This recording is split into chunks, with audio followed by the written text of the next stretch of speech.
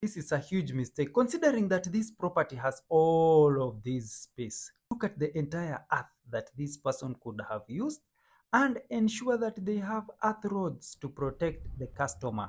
Link them to the property so that the entire home is very safe, a safe haven for the people who live in here. So I will propose to my client to have 4 or 3 earth rods here connected together and linked to the home so that they are very, very safe. The resistance of the ground is very, very important, or earth resistance. We will do this by simply conducting an earth resistance test.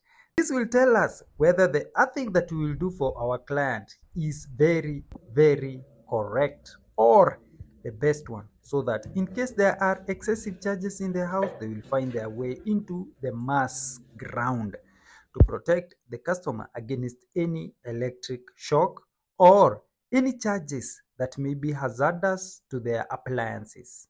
Some people connect the instant shower head in a very wrong manner. It is not safe for the users as well as the instant shower head itself. In case there is a fault, it means that the person using this instant shower head is at risk, and the instant shower head itself is at a very high risk of getting damaged. Let us ensure that the cables are connected properly, especially following the electrical codes of our respective countries or regions.